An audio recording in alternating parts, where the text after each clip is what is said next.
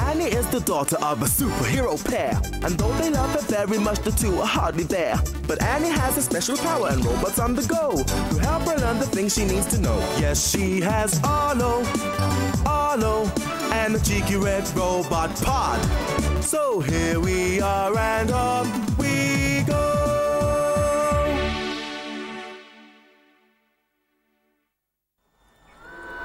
A present from my parents! A present from my parents! Oh, let me guess. A traditional drum from Zambia. Just what I've always wanted! Maple syrup from Canada? A golden nugget from Bolivia? No! A fridge magnet from Norway! Norway? A seal! This is perfect for my collection! I want to see! Look, Pod! Another fridge magnet from my mum and dad! Hey! It's stuck to me! Yes, it's attracted to you. Really? But I'm not a fridge.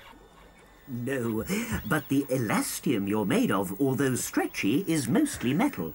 And magnets like sticking to metal. Not all metals, only certain metals like iron and steel.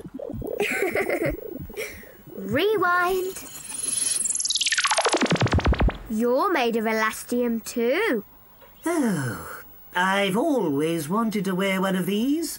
Now, as I was about to say, magnetism is just one example of the many forces of nature. There are more? Oh, nature is full of them. Some pull, like the magnet, some push. Without them, we couldn't do much. Pod, let's show Annie forces at work. Off on a mission!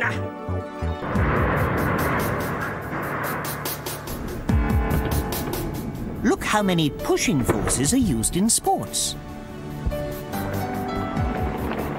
The ball's going one way, and now it's forced to go another way. Yes, a force changes the direction of things. The balls are coming down, and the boys push them back up again. Here are pulling forces. Ooh, that looks like hard work. Rowing uses pushes and pulls. Springs are good examples of push and pull forces. The springs at the sides of the trampoline expand when the boy lands, and when they contract, they push him up in the air again.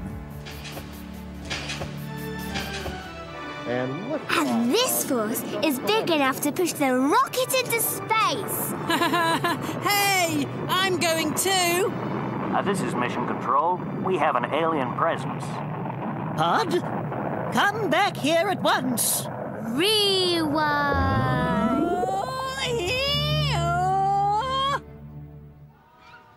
Hello, Jack. Hello, Alex. Hello, Pod. Now you've got your cameras, this is what I want you to do. Go round the park and film as many examples of forces as possible, OK? Off you go!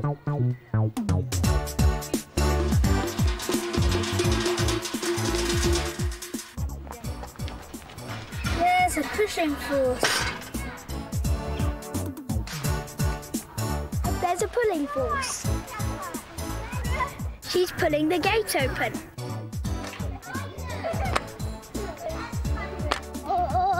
There's a springy force. That's right. You push down, and the spring forces you back. That lady's pushing her on the swing.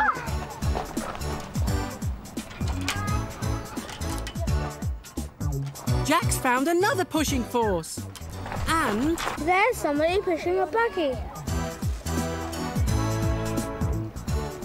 You need a bigger force to push two babies. She's pushing a roundabout. There's a pushing force. And look, now he's being pulled. Well done, you two. You found a lot of forces. You promised us a treat, Pod. Here you are. Look, they're using a force to change the shape of the balloons.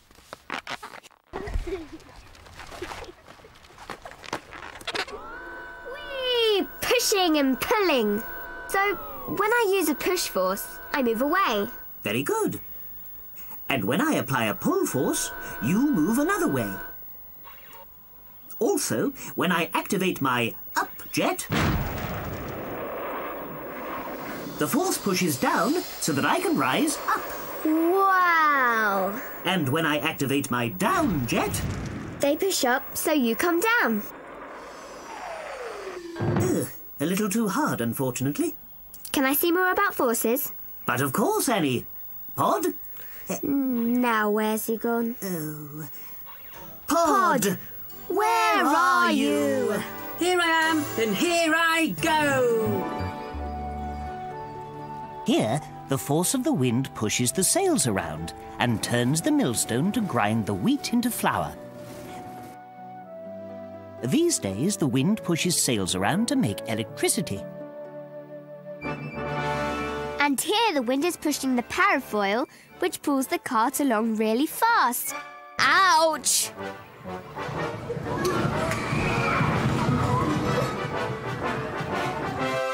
Hi, kids. Hello, Pod! Ready to have fun with forces? Yay! Then let's go. Oh, wow! A strength hammer! OK, Quincy, give it a go. Remember, hit it as hard as you can. 24! Wow! I want to see that again. Quincy uses a downward force to make the weight go upwards. Forces act in a particular direction. Your turn, Matthew. 23! Use twice as much force, Matthew. 46! Good work. What's next? Ifunaya, what have you got to do here, then? You have to throw the ball so you can hit down the clown. Give it your best shot. You used enough force to knock it over, so why didn't that work? Because I didn't aim it properly. Aiming's really important. You have to throw it in the right direction. Oh, almost. Well done. On to the splatterpole. Yay! 3, 2, 1, go! Here's another example of where you have to aim properly and use the correct amount of force. The harder you pull, the further it goes. Who are you aiming at now? Pod!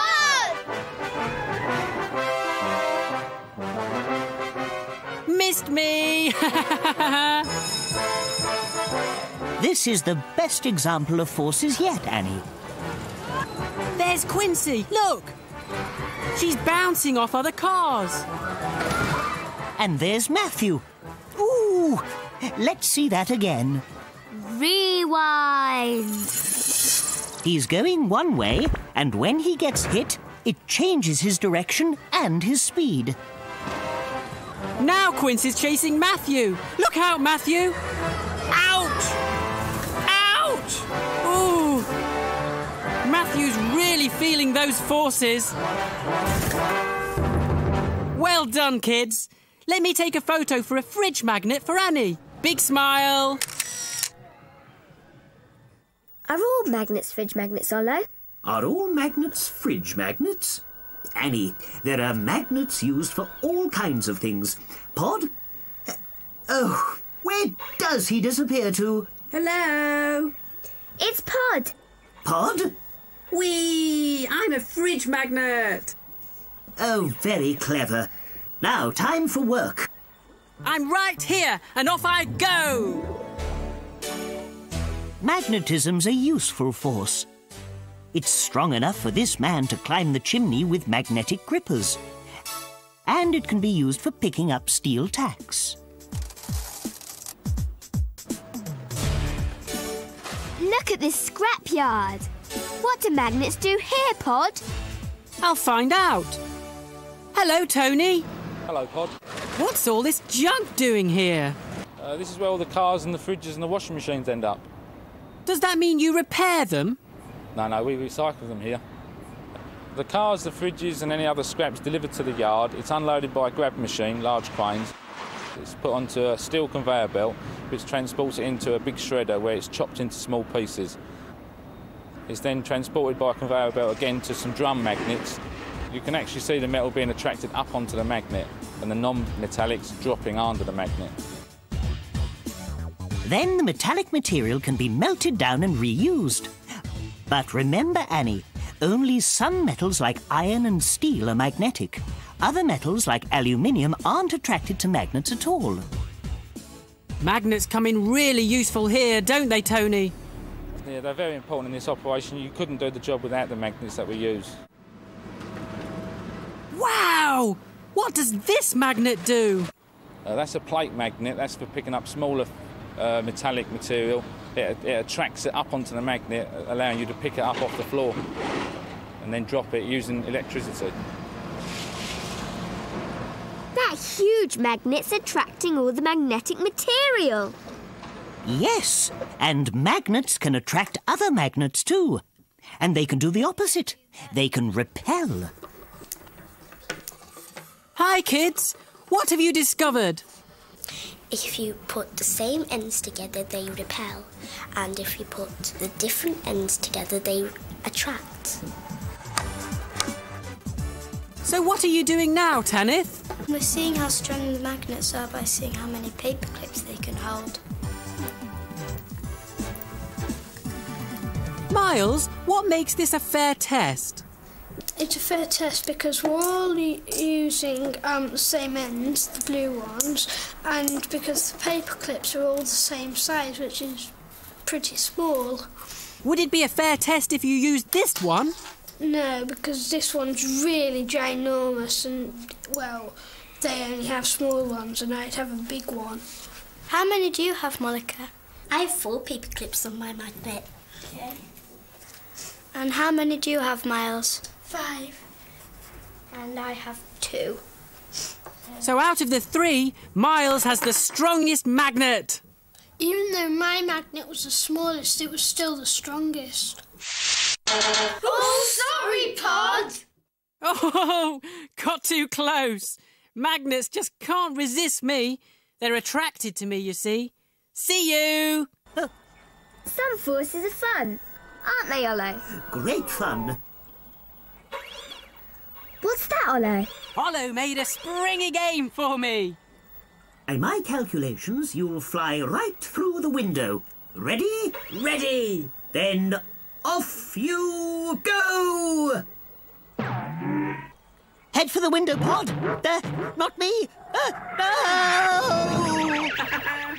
Don't worry, Ollo. Pod won't get hurt.